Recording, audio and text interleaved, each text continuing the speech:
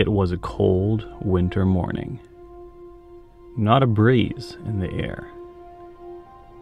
The water like glass, shimmering in all its beauty. One basket,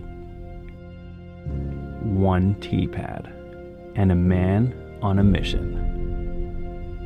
A mission with only one goal. One shot. The shot he's been dreaming of his entire life. A man that knows no giving up. A man that will keep trying, even if his elbow has been irreversibly damaged by his stubbornness. Close call after close call. Heartbreak after heartbreak. Is it really worth it?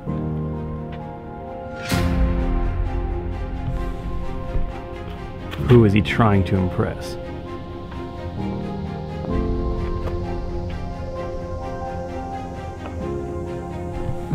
One last shot.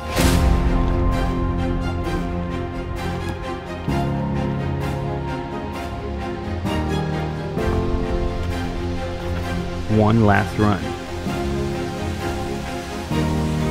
Can he do it? No. What a freaking idiot. Wow, hope you enjoyed that wonderful intro. I know I definitely enjoyed filming it and even more editing it. So, you're welcome. I'm here today in my car. It's a little breezy outside, so the microphone can't handle the wind noise. So I'm just here in my car to talk to you a bit about the big release tomorrow. The time-lapse. Stock run is going to be available at all your local dealers and online shops. Always check out Power Grip, my retail sponsor, of course. We have the stock time-lapse coming, and we also have the time-lapse special edition stamp. Ooh, can I flash the camera a bit? Pretty cool. And I just want to talk to you a bit about disc production and disc design, because the process of this disc, I learned a lot and really started understanding why it's so hard to make consistent discs.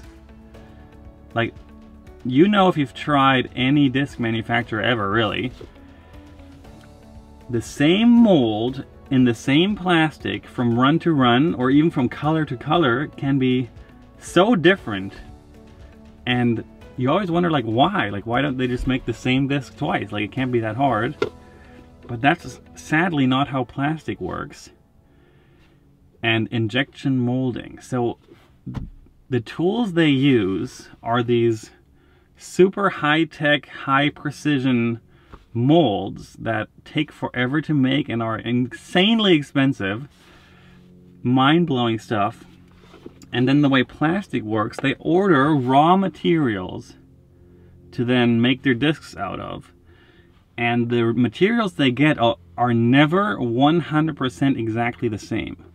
And with molding discs, that has to be so precise, every quarter of a millimeter and quarter of a degree and temperature and moisture, it plays such a big role. So tiny fractions of differences in the production will change the result so much. It is mind-boggling and probably very frustrating for some of the manufacturers, and people have to deal with this on a daily basis.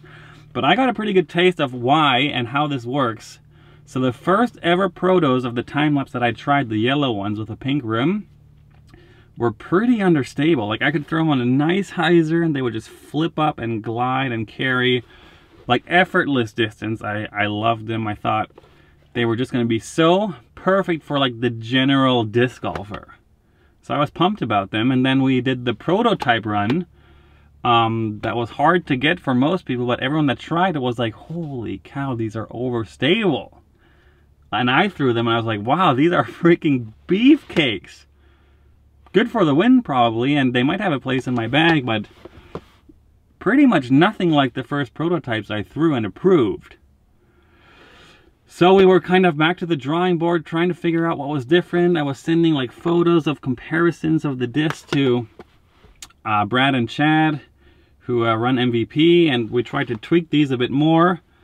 And now we have these, these are kind of right in between the first prototypes I threw that no one else has, and then the prototype we released a couple thousand of. And what I noticed with these, each color, like there's some groups of colors that fly different. For example, if you get a purple one, this will be the most understable one there is.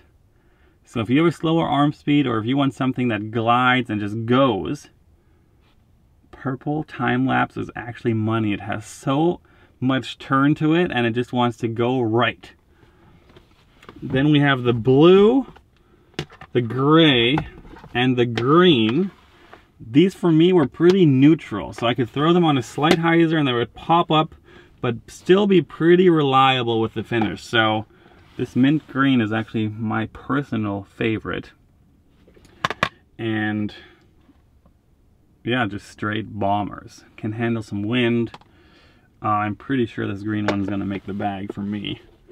And then if you want something more overstable, still not as crazy as the prototypes were, but the white, the yellow, and the red tend to be the most overstable versions. So we have the time-lapse coming to you tomorrow. Happy Thanksgiving, by the way. It is Thanksgiving morning right now. I'm out here in the field, threw a couple shots that I hopefully showed you during this speech. And yeah, I just want to let you know that making a consistent disc is basically impossible. And then making an overmold consistent disc is a total pain, because you have twice the trouble. 2 molds, twice the trouble, and every time you have the inner core of the disc ready, and then you add the outer rim, the inner core changes its shape and changes the way it flies, obviously. So what MVP goes through to get you these overmold discs with the gyro technology for a similar price to a single mold disc is unbelievable to me. It's freaking wild. But those guys freaking kill it. I'm happy with these. Please check them out tomorrow. They're going to be all over the internet, I'm sure. Thank you everyone for the massive support. I'm going to go enjoy Thanksgiving now with my family. Alright, like and subscribe everyone. I appreciate the massive support. Hope you enjoy the first ever Simon Line Neutron time-lapse. Peace out, and I'll see you for Vlogmas.